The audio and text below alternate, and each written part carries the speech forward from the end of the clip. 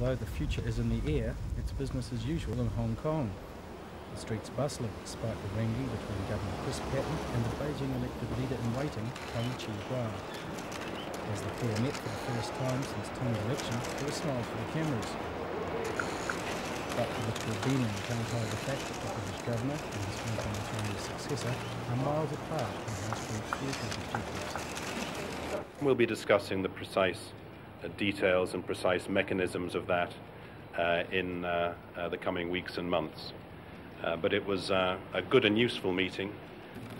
But his Chinese successor is warning the incumbent he'll have to toe the line. The cooperation between the Hong Kong government and the future SAR government is a very important aspect of it.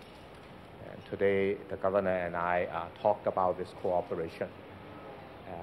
And I'm glad that we have had very useful discussions. Despite the apparent goodwill between the pair, it could take the full 6 months remaining to July the 1st next year until Hong Kong's 6 million residents know the outcome of the political machinations.